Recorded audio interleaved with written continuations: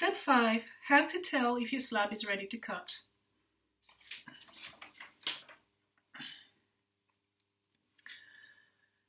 When working with clay, it's really important that the clay is at the right stage.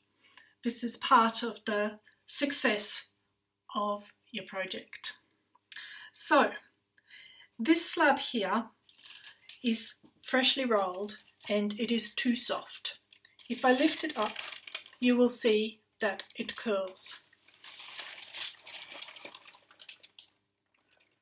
If you were to try to cut your house template out of this, it would flop over. Also, it would be very difficult for you to cut the windows neatly.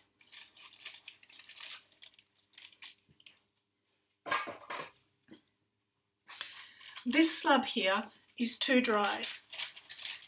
When I lift it up, it doesn't curl at all. It is very firm.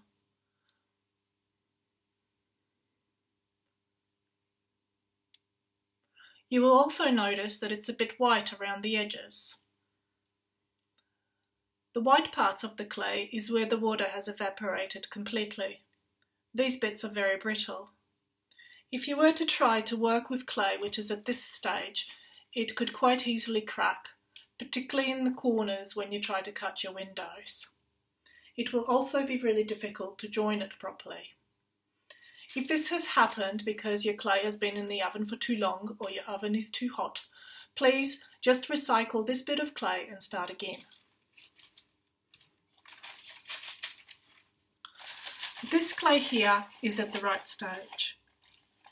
When I lift it up, it bends a little bit, but not very much.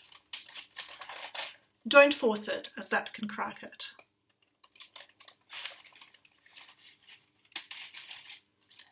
When you pick it up, you can feel that the clay is firm enough that when you cut your template, it will stand up straight on its own.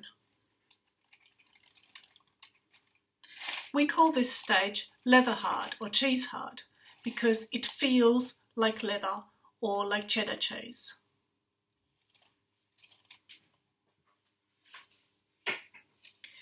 If the clay is too soft, when you press your finger into it, it will leave a big indent and a fingerprint.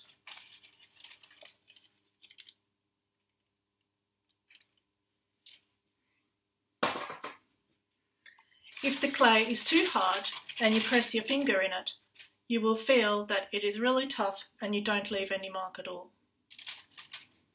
At the leather hard stage, when you press your finger into the slab, you will leave a small indent but no fingerprint.